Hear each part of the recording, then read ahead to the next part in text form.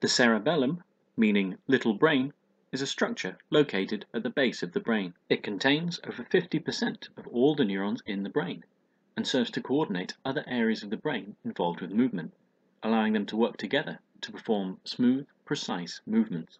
If we cut through the cerebellum, we can see that it consists of a tightly folded layer of cortex surrounding a collection of underlying cerebellar nuclei, connected by white matter tracts. All throughout the cerebellar cortex, the neurons are wired into the same basic circuit, repeated over and over again in parallel. In the deepest layer of the cortex, the granular layer, like granule cells, these are excitatory neurons which send their axons up into the outermost layer of the cortex, the molecular layer. Once here, the axons split into two and head off in two opposite directions. The axons of neighboring granule cells line up, forming parallel lines, and for this reason they are called parallel fibers. The middle layer is the Purkinje cell layer, which contains neurons known as Purkinje cells. The dendrites of these neurons form massive, elaborate tree-like structures in the molecular layer, and their axons also project out of the cortex to the deep cerebellar nuclei. These dendritic trees fan out at 90 degrees to the parallel fibers and form numerous synapses with them. There are also inhibitory interneurons throughout the cerebellar cortex, which provide a level of inhibition to balance the surrounding circuit. The cerebellum receives input from two main sources.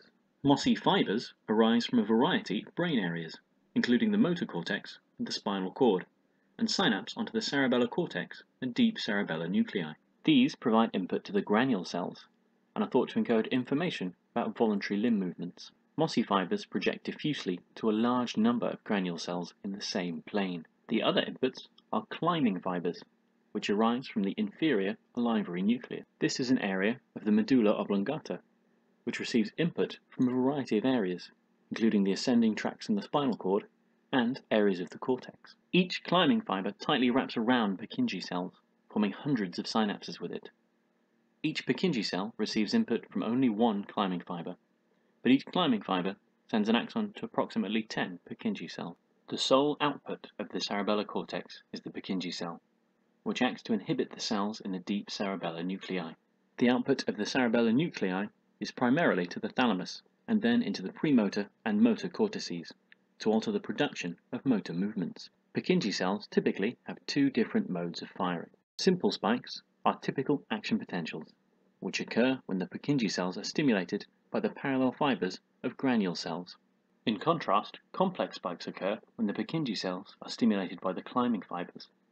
The simultaneous activation of hundreds of synapses causes a broad, atypical spike, followed by a silent period with no spikes. Another important aspect of cerebellar processing is synaptic plasticity. This is similar to the synaptic plasticity we've seen in previous videos, but with an important difference. When a parallel fiber synapse and a climbing fiber synapse are both active at the same time, this triggers biochemical changes within the Purkinje cell, which causes it to internalize glutamate receptors from the parallel fiber synapse. This reduces the strength of the synapse between the parallel fiber and the Purkinje cell, and is known as long-term depression, or LTD, the opposite effect of the LTP we have seen previously. In summary, the cerebellum receives information about bodily movements from the motor cortex and spinal cord, in the form of mossy and climbing fibers. These project to the Purkinje cells in the cerebellar cortex, which in turn project to the deep cerebellar nuclei. The cerebellar nuclei then project back to many of the same initial areas. The function of the cerebellum is thought to be able to fine-tune many aspects of this circuitry, potentially through synaptic plasticity, allowing it to modulate the firing of these motor areas and help produce smooth, coordinated movements. How this happens has been the subject of a number of different models. The first family of models focus on the Purkinje cell parallel fiber synapse. We can see that in the outermost layer of the cerebellar cortex, the Purkinje cells and parallel fibers form a dense perpendicular matrix, and these synapses can be individually altered through LTD.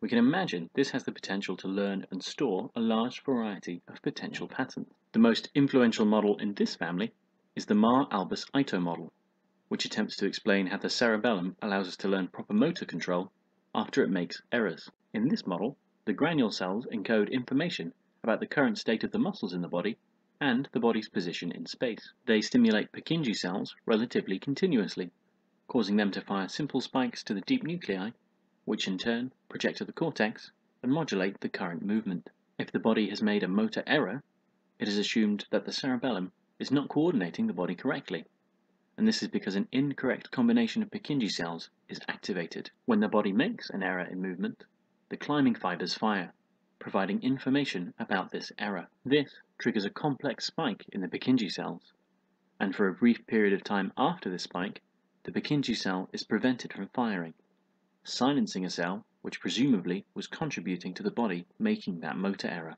Additionally, as the parallel fiber and the climbing fiber have been active simultaneously, the parallel fiber synapse undergoes LTD and the synapse is weakened. This means that in future, that parallel fiber may not stimulate the incorrect Purkinje cell. This model has recently been generalized into the adaptive filter model of the cerebellum. In this framework, the cerebellum can coordinate any kind of process. Each different component of the process, for example, each different muscle in a movement, is decomposed into individual inputs to different parallel fibers. Then, as long as the climbing fiber input can represent a suitable error signal, the strength of each of these connections to the Purkinje cell can be individually modulated by LTD. The relative strengths of each component can then be altered until the process can be performed smoothly without error.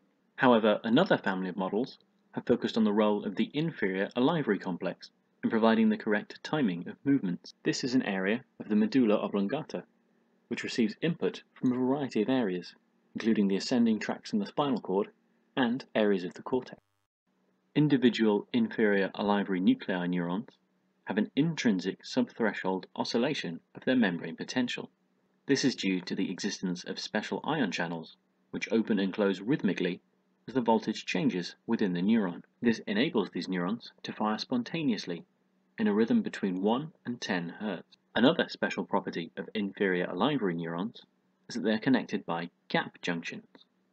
These are ion channels which directly connect two cells, meaning that unlike normal synapses, which use chemical neurotransmitters, current can flow directly between these neurons.